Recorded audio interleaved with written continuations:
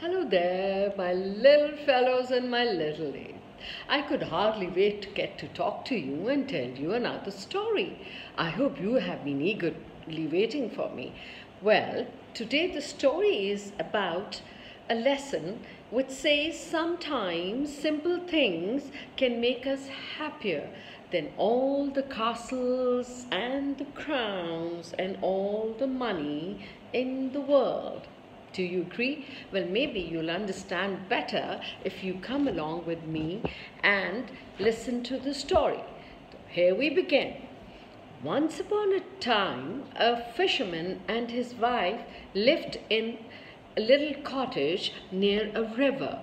Every day, the fisherman went to the river and fished for their dinner.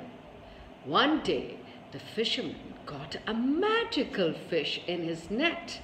It said, "Fisherman, I beg you to not let me live. I'm not really a fish. I am enchanted prince. I'm an enchanted prince. Please let me swim away." The fisherman quickly agreed to let the fish go. "Say no more," said the fisherman. "I'm quite willing to set free a fish that can talk." And here is the fish. The talking fish in the net and the fisherman talking to her. What a nice fellow he is, isn't it? He didn't ask for anything in return. But the fish said, "For that I'll grant you a wish," said the fish. But the fisherman said there was nothing he needed. What a contented man. So the fisherman let the fish go free. When he went home, his wife asked, "Husband, what have you got for me to cook for our dinner today?" "I haven't brought anything home," he said.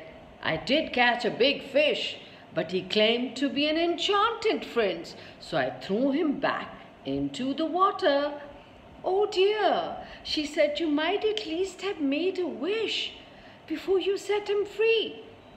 "I couldn't think of anything that we needed," replied her husband. "What would you have wished for?" He was wondering.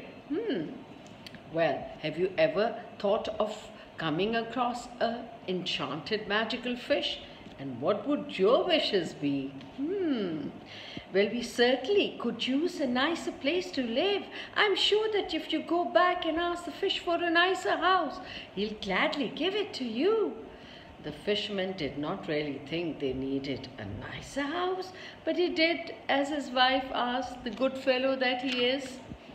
The fisherman went to the river and called, "Princely fish that I set free, hear my words and come to me." Just as soon as the fisherman had finished reciting this rhyme, the fish appeared. "Why did you call me?" the fish asked. The fisherman was a little nervous. But he got up his nerve and answered, "My wife would like to make a wish after all." "And what is her fish?" "Wish, not fish," asked the fish. "She doesn't want to live in a tiny cottage anymore," said the fisherman. "She would like to live in a nicer home." "Go home to your wife," said the fish. "She already has her fish." "Wish, I made the mistake again. Bear with me, thank you." The fisherman hurried back home. There was his wife waving from the doorway of a pretty new house. What a surprise! Would you like to see her?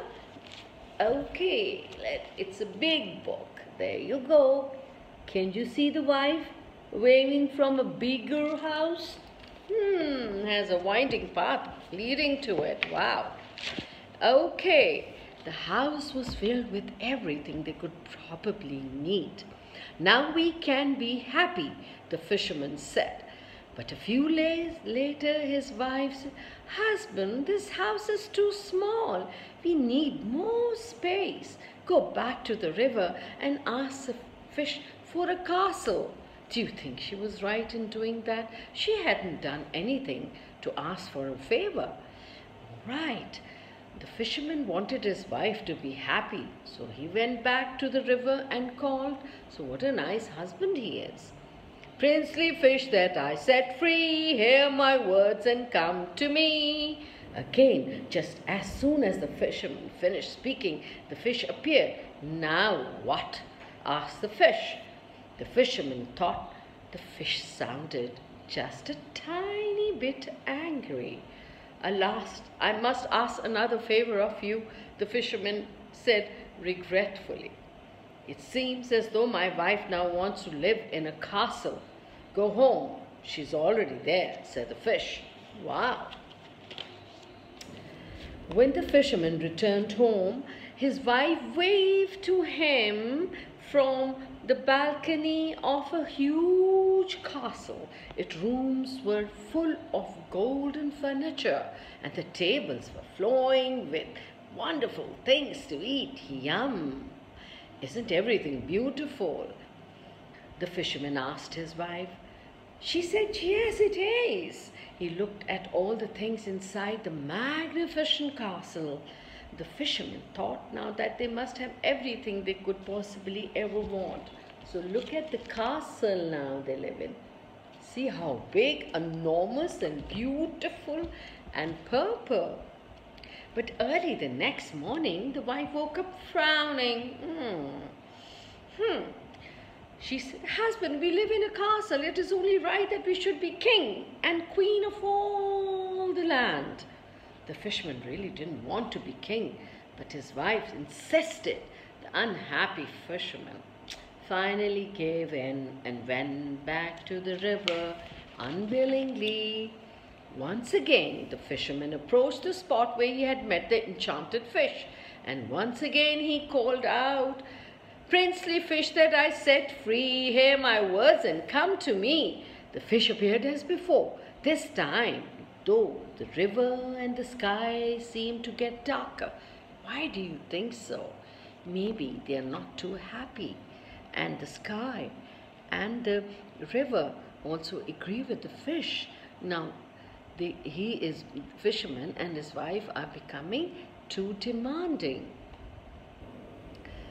The fisherman was sure the fish was unhappy, but he asked his favor anyways. "I'm afraid my wife wants us to be king and queen," sighed the fisherman. "Go home, she's already the queen," said the fish. Sure enough, when the fisherman arrived back at the castle, his wife was sitting on a high gold throne.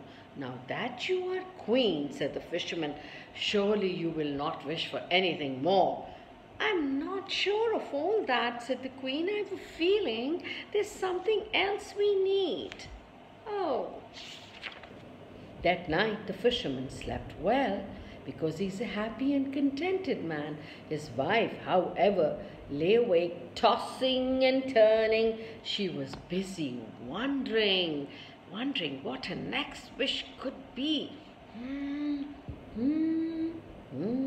Just as the wife was about to fall asleep, the morning sun came up. So I'll be right back as the morning sun is coming up.